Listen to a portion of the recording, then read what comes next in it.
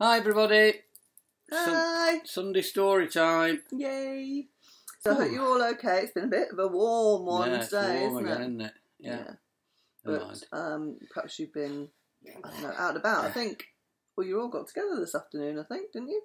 All right. Been playing together, so bet you've had a lovely time. Yeah. But it's now time for your bedtime, so it's story time with Nana and Grandad. So we are reading today a book called Learning to Swim. Well, So some of you have been learning to swim. You've all been in the pool recently. I think you've been today, Ruby, haven't you? So if you're sitting comfortably, I don't know whose turn is it? Oh, whose turn is it? Well, Nana will start. Nana. It's Nana's turn. Nana. So, learning to swim. Henrietta, wakey wakey, or we'll be late. Henrietta's mother put down the tray of green bananas she was carrying and opened the curtains in Henrietta's room. Henrietta opened one eye.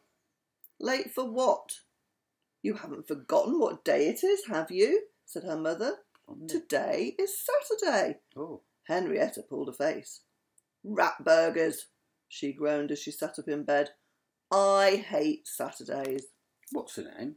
Henrietta. Henrietta Banana. No, get on with it. Oh. Up until the last 2 weeks, Henrietta had loved Saturdays, but now she had changed her mind. Saturday was the day when all the family went to the swimming pool and Henrietta had her swimming lesson. Boring, grumped Henrietta. She ate her green bananas in bed. Told you. Henrietta Banana. I hate water and I don't want to learn to swim. As her mother turned to leave the room, Henrietta put her banana skin under the pillow and folded her arms. Yeah, I saw somebody do that earlier today. Yes. Her mother sighed. Daniel can swim. Henrietta snorted. He's a show-off. Her mother sighed once more. Daniel isn't a show-off. He's just a good swimmer. You could be a good swimmer, young lady, if you just try a little bit harder at your swimming lessons and stopped acting like such a baby. She went off to make breakfast for baby Rose and Dad. Henrietta Banana lay in bed and looked at the ceiling. It's not fair. Suddenly she jumped up and began to dance around the room. What a brilliant idea, she cried. No more swimming lessons for me. I've got a secret plan. Yippee! She picked up her felt tip pens and her box of blue balloons. Then she skipped into the kitchen. After breakfast, the whole family set off for the swimming pool. Henrietta, her mother and her father pushing baby Rose in the buggy. Her sensible brother Daniel was carrying the towels. How come Henrietta never carries anything, said Daniel. I'm always the helpful one. What a creep, muttered Henrietta. She was never helpful. She doesn't sound very nice, this Henrietta, does she? Usually when they walked to the swimming pool, Henrietta stayed at the back holding a tickling stick. And sometimes, only sometimes, it would ever so accidentally tickle Daniel's legs as he walked. Stop it, Henrietta, Daniel would say. Stop it, or I'll tell. Oh, sorry, Daniel, Henrietta would reply. Then the tickling stick would accidentally tickle Daniel again. But today Henrietta ran along in front, holding on to her felt tip pens. Now, where did I put my balloons? Ah, here they are. She'd hidden them in one of her pockets. I wonder what she's going to do. Who knows? When she got to the swimming pool, Henrietta looked around her. The others hadn't finished changing yet. Better make sure that no one can see me, she thought. Quickly, she blew up a balloon, and using her felt tip pen, she drew on a pair of eyes just like her own eyes, then a nose just like her own nose. Then she placed the balloon in the swimming pool and pushed it so that it floated right out into the middle of the deep end. She sniggered to herself and hid behind a chair. Soon the rest of the family arrived. Look, cried Mum, pointing at the balloon. What on earth is that? Henrietta's father gasped and started to laugh. Then he nudged Daniel and winked at Mum. Good grief, he said, I think it's Henrietta. Doesn't she look strange? Her face has gone blue. Behind the chair, Henrietta sniggered and snorted. My plan is working. No more stupid swimming lessons for me.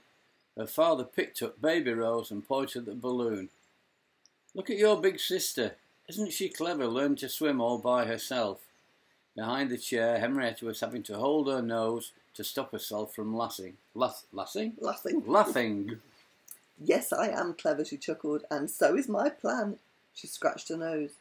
Her mother waved at the balloon. Henrietta, she laughed.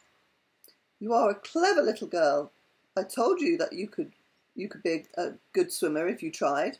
But Henrietta did not hear them all laughing at the balloon. She was too busy laughing herself. They think I'm in the water, she snorted, but I'm not. By now she was laughing so hard that she could not stand up. Hee hee hee, she laughed. Ho ho ho. She noticed her nose was feeling all tickly. That's funny, she laughed. It feels as if someone is tickling my nose with a tickling stick. Tickling stick. Oh no, not my sneezy nose.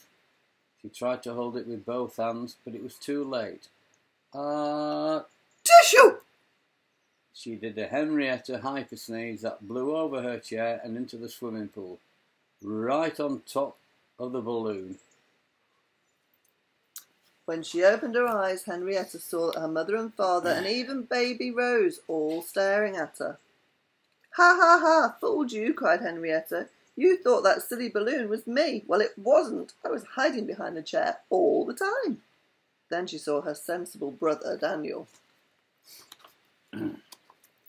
He was standing behind the chair, holding the biggest, tickliest tickling stick Henrietta had ever seen. You knew all along, cried Henrietta. It was you tickling my nose, wasn't it? You made me sneeze and fall into the water, and I can't even swim. Help! Just then Henrietta noticed something. I'm swimming, Mum, Dad, look. I told you that if you tried you could swim, Henrietta. But Henrietta did not hear her. She was too busy sticking out her tongue at Daniel. Well, so she did go and swim in the end, didn't she? And she could swim. Yeah. That's a funny story. I don't like that, Henrietta, do you, Nana? No.